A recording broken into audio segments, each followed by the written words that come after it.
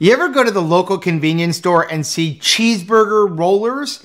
Today, we're gonna show you how to make them. Just ignore what they look like.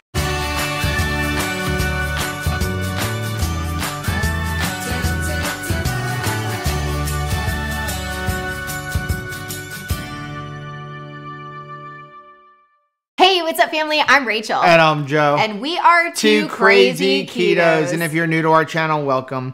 Here on Two Crazy Ketos, we do different things like product reviews and we do recipe videos.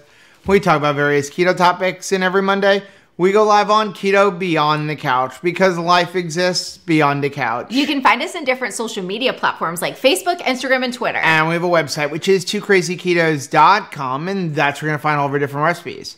Now, we do upload at least 5 new videos every single week, so make sure you subscribe to our channel. And don't forget to hit the little bell icon, since now every single recipe we get is from a gas station. You'll be alerted to it. What do you mean ignore the way they look? They look like number 2. If I'm honest, it's like number 2 with corn stuck in them. Like that, I mean, they are the most unappealing things, but I'm gonna tell you, they're tasty.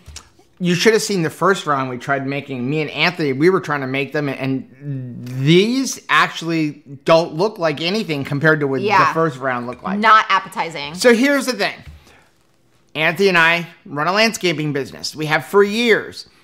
And because of that, we have pretty much survived, especially for me before keto, on gas station food. Pre-keto, one of the things I absolutely loved when you would go to 7-Eleven and stuff is these things called cheeseburger rollers. You usually find them on the roller grill right next to the hot dogs and the ketos and all that kind of stuff. And I really liked them. They were like a cheeseburger in a hot dog form, right? They were really good. You'd put them on, put all your toppings on. They were great. When I went keto, I stopped eating because I figured the ingredients have to be horrible, right? Yeah. Well, recently I actually discovered the ingredients in those are cleaner than the ones that are in the hot dogs in the same gas stations. That is insane. So Anthony and I set on a mission to try to make them, and we really couldn't make them look appetizing. No matter what they tasted like, they didn't look appetizing. Right. But finally, we found a tool. Yes. A tool for making them. So a little bit before Christmas, I saw this pop up in my Facebook feed. Facebook can be dangerous for me. Yeah. It's kind of like watching David Venable on QVC. I saw this thing. He's not allowed to watch him anymore. I ordered not just one, I ordered 3. Because why not? Because I was like, this thing looks cool. It's a kebab maker, because we've been doing a lot of sausage, and some people have been like, hey, I want to make the sausage, but I don't have any way to do it, and I kind of like that shape, that kind of stuff. So I ordered one for me, I gave one to Rachel's mom, and we ordered one to give away, which we're going to do on this video. Right. So in today's video, we're going to show you how to make cheeseburger rollers. Yes, let's call them that, because cheeseburger rollers sounds so much better. Are you ready? Than number 2 on a stick. Are you ready? Yes. Okay, let's get into what we need. This is pretty simple. First thing we're going to need is some ground beef. One would hope. Then it's kind of spices. Here's the spices that I am putting in it and I absolutely love. We got some red mineral salt, some paprika, white ground pepper. You can use black if you want. Garlic powder, mustard powder, and then finally we need some cheese. Now, I'm going to use high temp cheese, but you can actually use regular cheese. High temp cheese just doesn't melt and get as gooey when you're cooking it, which is might like gooey. Why you see these little like squares on here. You can see how I cook these and the cheese is like this, but now when you go to eat them, it kind of gushes out at you. Yeah. But it's up to you. You can use regular cheese. Are you ready? So ready. Okay, we're going to put all this stuff aside and go ahead and make them. Okay, I did forget to say, this is a really easy recipe to make. How easy is it? This recipe is so easy, even Rachel can make it. Are you telling me that I could be a gas station chef? Yes. Okay. You ready? Good news. Go ahead and dump the ground beef into the bowl. Boop. And this is really easy. It's a ½ teaspoon of every one of our spices. Okay, ½ teaspoon. Okay, so ½ teaspoon of white pepper, a ½ teaspoon of mustard, a ½ teaspoon of garlic powder, a ½ teaspoon of paprika, and a half a teaspoon of Redmond rail salt. That was easy enough. From there, we're gonna go ahead and start mixing it, and then we're gonna add in some cheese. Now, how much cheese will you need? The cheese is kind of how much do you want? Like, how cheesy do you want? I'm pretty cheesy as a person. For me, a good ratio is 10%. Okay. So you've got 16 ounces of ground beef. So I would say anywhere between 1.5 to 2 ounces of cheese. Okay. But you could add more and have it more cheesy, or you can add a little bit less and not have quite so much cheese. So if I wanted to, if I didn't want cheese at all, I could just stick this in the You can just stick that in there. Okay, but I want cheese. Okay, so I've kind of broken this up a little bit. We're going to go ahead. That's probably about 2 ounces there. Go ahead and give it a good mix. What I'm looking for is there a little bit of cheese with each bite? Popping out. This is kind of a fun cook with kids date night experience. Because it's not a super expensive device. It's not like a $400 piece of equipment. So I'll leave a link for it down below. You can buy directly from the company. We are not sponsored. They didn't give this to me. I bought it with my own money. In fact, I bought 3 of them with my own money. Right. They did have a deal when you bought 2 of them. You got an extra one. So if you buy directly from the company, it's like $17.50 plus shipping.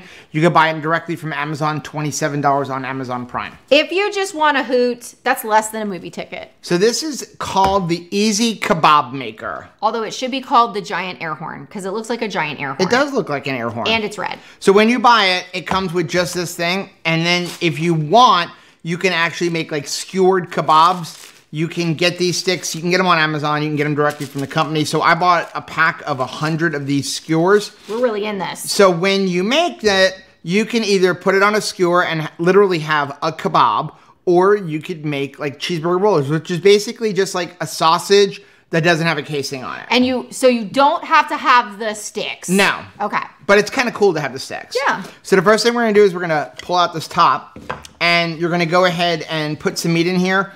And you want to try to do it so that you don't get a lot of air in there. So just kind of push it down.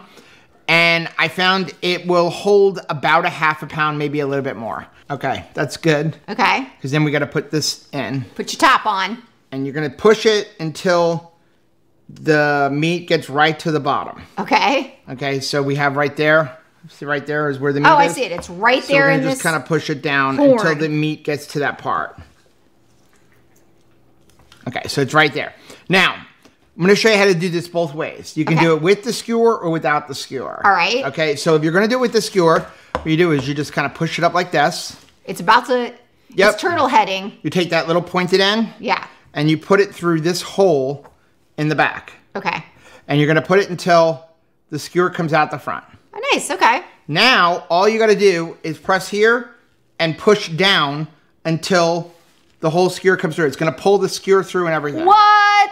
What? Okay, now you just grab this end and push it down a little bit more so it doesn't fall. Oh my gosh.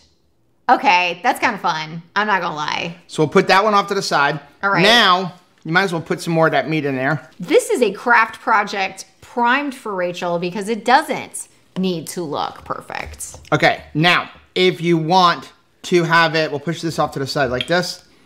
If you want to have it not on the skewer, okay, here's what I found you do.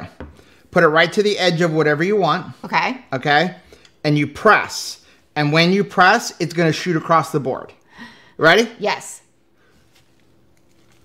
Oh!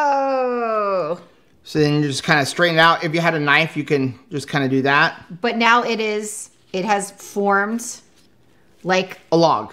Yeah, a log. Okay, we'll put the last bit in there, and then we'll do. You want to do the rest like that, or you want to do it on a skewer? I like it on the skewer since we got them, because then it's like handheld, more portable keto options. Okay, so I'll do this. I'll put the skewer through. It's nice that it has a little hole for it.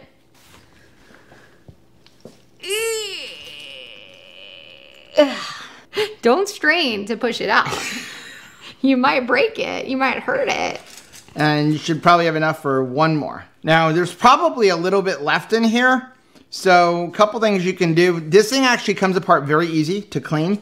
So you can just kind of pull it like this and check it. And as with all sausage stuffers, there's always a little bit that's left in the horn. And like I said, it comes apart very easy.